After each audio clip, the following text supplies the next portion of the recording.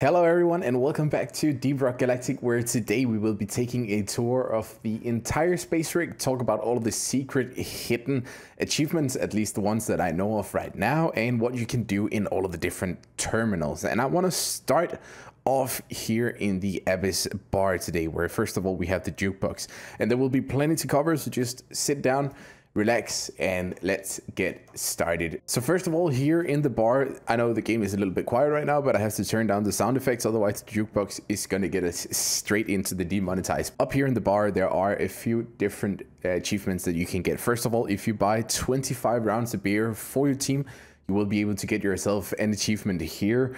And besides that, we also have this barrel kick game over here. And there are a few different achievements that you can actually get here. If you hit 10 shots here with the barrel into the ring right there, you will be able to get yourself an achievement with, I think it's called dead accuracy or something like that, which will get you an achievement for hitting 10 consecutive shots without missing, which we just did there. Besides that, you can also get yourself an achievement if you hit a total of 3,000 points with using less or a total of 100 shots at the target. That is something to keep you a little bit busy there. And next to that, you can also grab yourself whatever beer here you want to do, get yourself a nice bus going. And once you do that, grab a drink here with a Glyphid Slammer, go up to the ring here. And once you are intoxicated, you can actually get yourself an achievement if you jump into the ring after you are intoxicated. So let's just see if we can actually hit the ring here at all.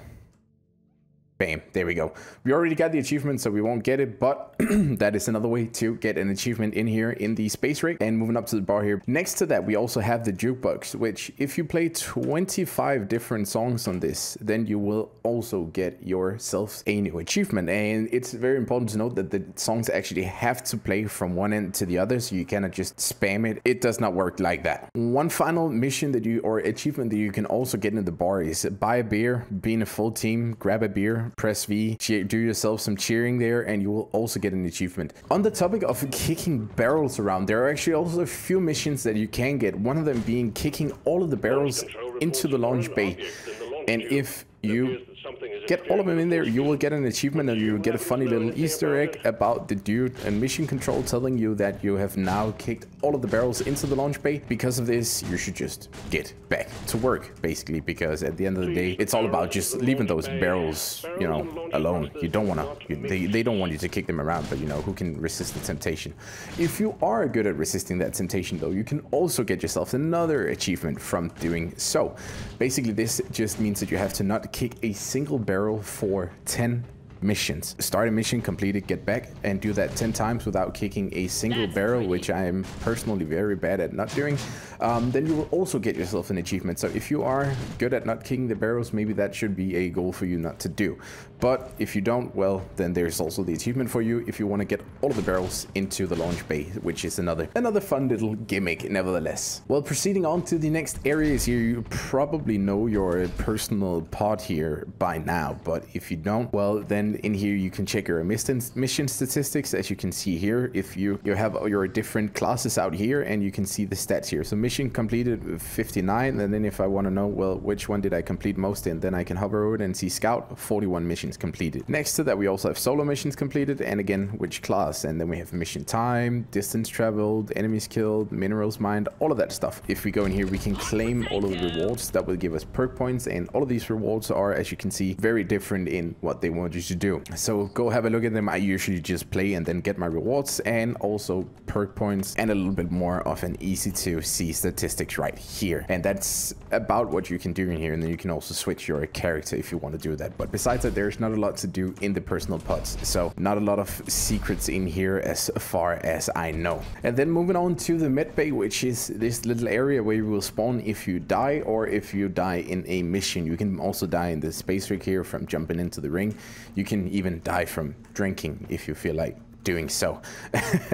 You can also see the amount of times that you're down here and the amount of times that you passed out while drunk, and as you can see, that is actually a bit glitched right there because the text is overlapping the numbers, so maybe, you know, should report that so that they can fix that. And we have a little employee note here, which right now says drink too much. This is randomized and just a little fun text, and you can see that for each of the players if you are in a group, but right now we only have one because it's just me here. Also in the med bay, besides that, not a lot to do. So moving on to the different forges that we have over here. First of all, we have the pickaxe customization, and in here you can basically, do as it says, customize your pickaxe.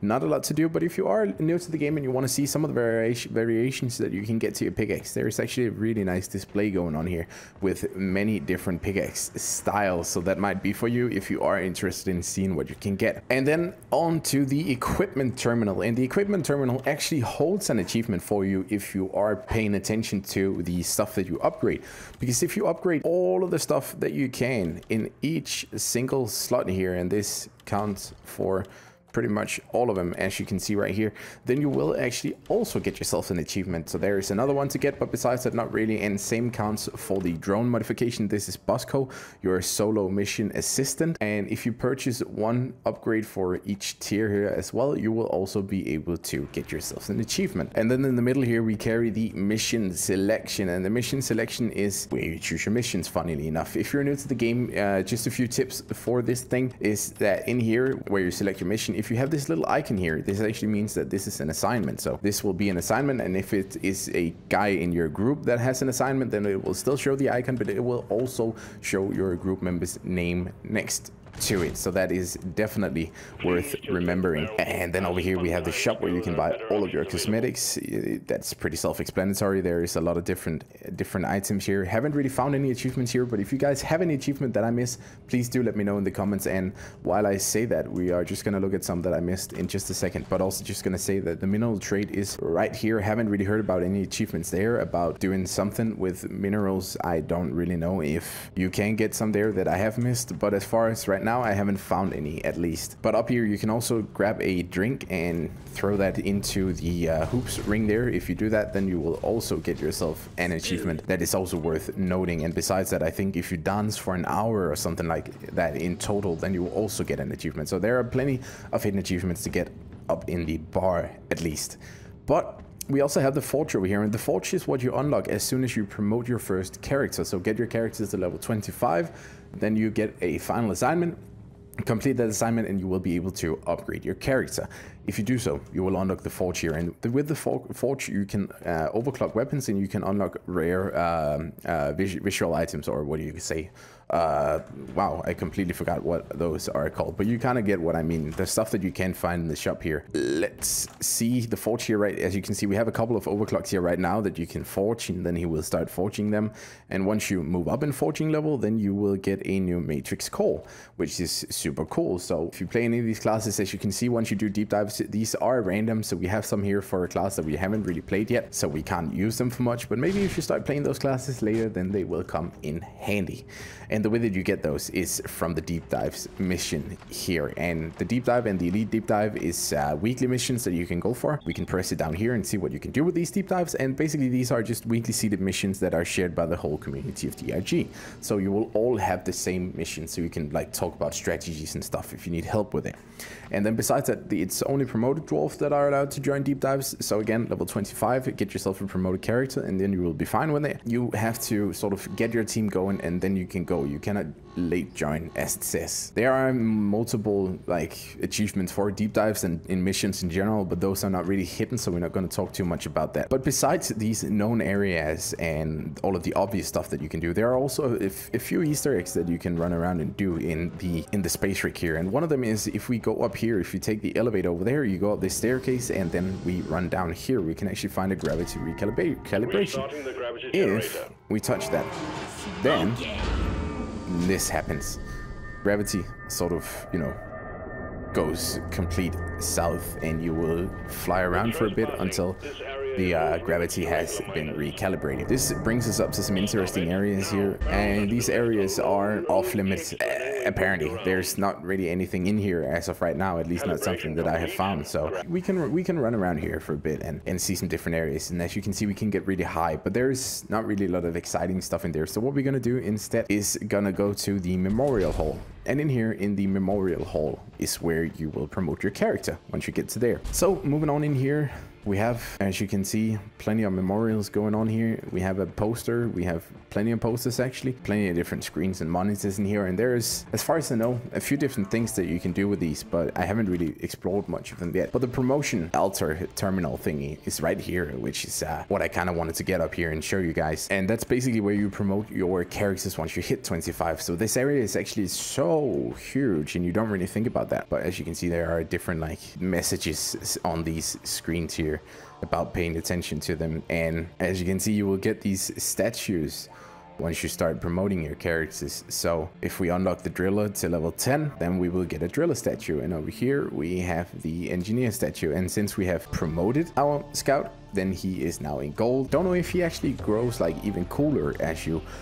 move on. I'm not sure about that, but at least we'll have to see once we promote the scout once more. I guess we will at some point. But that was the memorial hall, and I think we have actually rounded off most of the different characters that we or most of the different areas that we wanted to see now. And we've covered some of the achievements that you might not be able to find yet, but you will be able to find hopefully with this video. And just a short little video showcasing this entire area today and all of their fun stuff that you can do. For my own personal thing that I'm going to do now is go and get the 3,000 points here, because it takes forever. And sometimes you get close, but then you have a true asshole of a friend who hits this button right as you hit like 2,700 points. I'm looking at you, Mackenzie, and kind of screws you over, but it's fine. It's fine. We don't mind too much. Nevertheless, that has been it for this video, guys. Thank you so much for watching. I hope you could put this to good use, and catch you in the next one. Bye bye.